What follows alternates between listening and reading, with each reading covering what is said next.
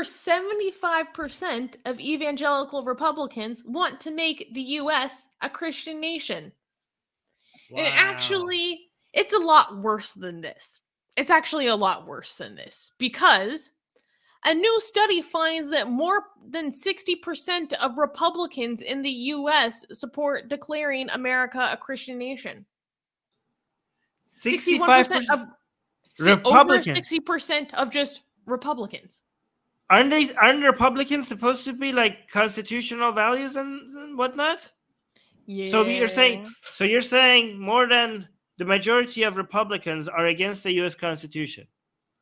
So they're anti-American. And they know it too, and they know it because this. Well, they're anti-American. These are American values. Let's talk about it. Okay. The study, titled "The American Public Attitudes on Race, Ethnicity, and Religion," was published by the University of Maryland Critical Issues Poll. The study, conducted between May 6th to May 16th, 2022, involved a little over 2,000 respondents and asked two polarizing questions regarding religiosity and the Constitution. The first question asked the participants if they think, quote, the U.S. would or would not allow, the U.S. Constitution would or would not allow the U.S. government to declare the United States a Christian nation. 70% of the respondents answered that they think that the U.S. Constitution would not allow the declaration of the U.S. as a Christian nation. The remaining 30% who think otherwise are mostly Republicans at 43%, Independents at 28%, and Democrats at only 19%. The second question asked if they favor or oppose the declaration of the United States as a Christian nation, to which 61% of the Republican respondents said that they would favor it. The study also identified white grievance as a highly related factor to Republicans supporting Christian nationalism. Quote, white respondents who said that their members of their race have faced more discrimination than others are most likely to embrace a Christian America, the study added. And this is a new brand of Christianity that these people endorse. This is like evangelical Republicans is not the type of evangelicals that we're used to. This is like QAnon stuff, right? This is Q stuff. This is Q nonsense. Yeah. And it's right. This is a new. This is so different. This is a new religion, by the way. Trumpism or QAnon. It has the appearance of the aesthetics of evangelical Christianity, right? But ideologically, it's kind of different. It's very much focused on conspiracy theories, Illuminati, the Satanic Panic, the Red Scare, anti-Semitism, and anti-trans, anti-LGBT. I mean, that's evangelical Christianity as well. But there's a lot more to it than just evangelical Christianity. It just seems like a lot of, other than the appearance of evangelical Christianity, a lot of the teachings of evangelical Christianity is not the core of their values. Like, a lot of these people talk more about Trump than they do about Jesus. Oh my God, yeah. So I wanted to pull up some of these figures because I'm a very visual person and it helps me understand things to look at the visualization. And this brings up a very interesting point. So let's focus on these two things right here, and I have a few more. So most respondents say that Christian nationalism is unconstitutional. So most Americans actually, yes, 70% of Americans believe that declaring the U.S. a Christian nation is unconstitutional. Let's look at that. The majority of Republicans say that the U.S. Constitution would not allow it. However, when asked, would you favor or oppose declaring the U.S. a Christian nation, the majority of Republicans favor it. So they're openly... Republicans know that it's unconstitutional. Wait, so they know it's against the Constitution and they're still for it. So they're admitting that they're against the U.S. Constitution. These are Republicans. The Republicans are supposed to be like my Constitution. They're like they jack off to the Constitution more than their own Bible. And, no, but they're still. You have such a way with words. They do. And they're openly anti-U.S. Amazing. Amazing. Yeah. So we now know that the Democrats are more interested in upholding the constitutional values of the United States than the Republicans. Overwhelmingly so. Look at these. 83% of Democrats oppose something like that, which is like almost entirely consistent with their understanding that the Constitution would not allow it. Yeah. Amazing. That's pretty. I want to interview that group with it, like that believes that this is against the Constitution, but they're favorite as well. I want to interview them because this is like, anti-American values. The Republican Party is anti-American values. This also like, okay.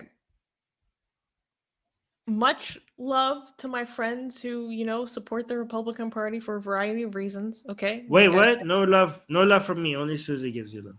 But go ahead. I mean, I have love for them for other things, right? Okay. Because these are people that are good people. Okay. We just have major disagreements. Okay. But what the hell? How can you guys not be embarrassed as fuck? I'm questioning whether you could be a good person and a Republican at the same time. I'm not sure about that. I do have friends where I think they're good people. I really do.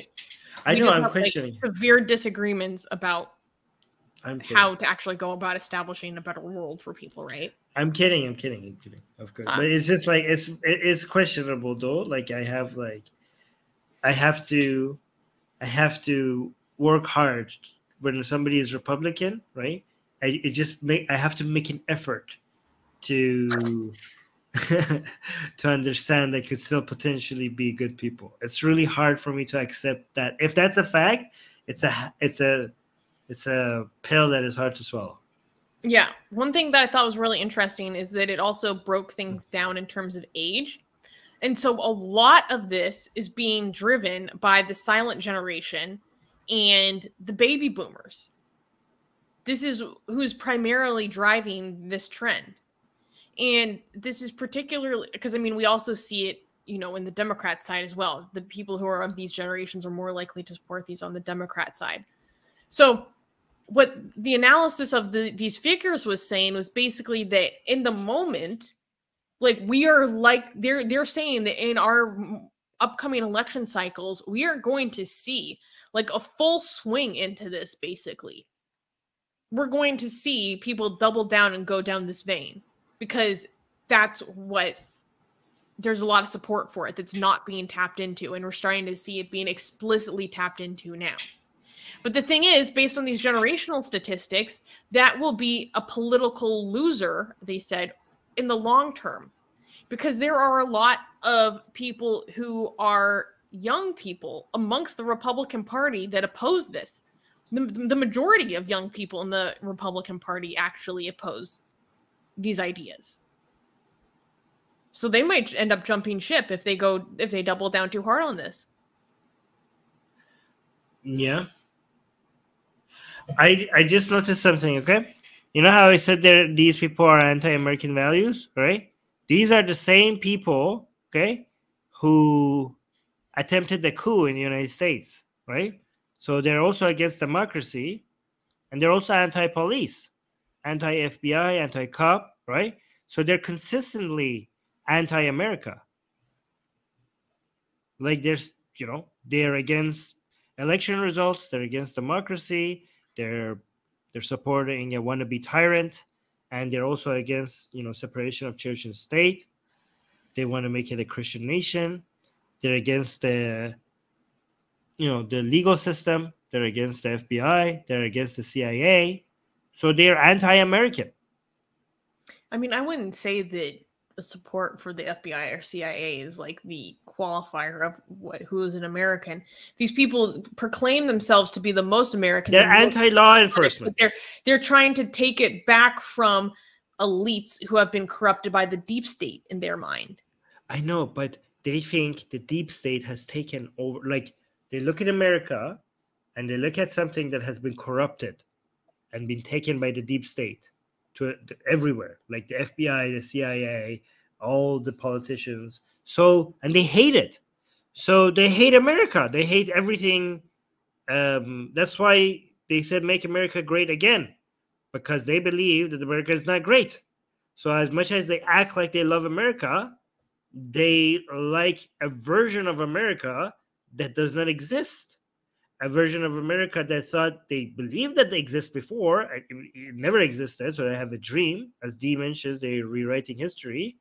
An idealized version of America that they wish exists and never will exist. So the America that does exist is an America that they hate. So they're anti-American. These people that act like they're patriotic are the most anti-American Americans. Where's Susie? I'm out of words. All right, let me see. Higgs boson is saying FBI, CIA are liberal organizations. Yeah, that's why they hate them. Imran is saying, to be fair, hating the CIA is being pro-democracy. And this used to be true more before than it is now. Okay, technically, every country needs an intelligence agency to be able to function. And I think the CIA has improved. I mean, it's hard to be as bad as it was before, but I think right now the CIA, even if CIA does bad things right now, the CIA is a more a force for good than for evil right now. Without the CIA, the world would, like a lot of us are alive because of the CIA. So there's that. Yeah, Dee is saying these were the idiots from January 6th waving Christians and Confederate flags. They are white oh yeah, I'm not going to read that. Supreme sandwiches. Shreya, she's saying strawman argument, Armin. Well, I don't know. Calling something a strawman without providing what the actual argument from the other side is not going to be very helpful. What is the Steelman version of it? Which one of the things, many things I said is a strawman. Gage in American is saying depends on which nation you're in. Yes, exactly. Well, I mean, right now I think like overall CIA is net is a force for good. Susie, come back. Sorry, every time Susie leaves, I'm forcing her to come back, but I take a lot of breaks myself. Higgs boson is saying they prefer FBI becomes like a Christian police again. Again, it was never like that.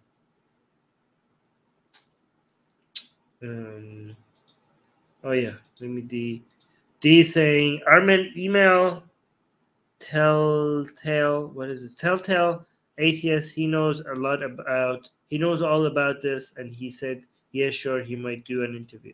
Oh, well, Susie, I wish Susie was here. I'm gonna leave this on for Susie so she knows if she's interested in contacting. These days I don't really have time for interviews. I'm behind on everything, but yeah, maybe. No one's saying, I don't know how about keep missing. Oh, no, I already read that before. Oh, my God. Susie, come back. Oh, there we go. Susie, I'm back. Sorry, I'm having a lot of health problems today. You can now get the sexiest blasphemous art ever known to mankind for free. Too sexy to show most of it here on YouTube. We draw Muhammad, Hindu goddesses, sexy hijabi art, Jesus, Mother Mary, Japanese god, Greek gods, and much, much more. Click on the link below where it says, get our free blasphemous art.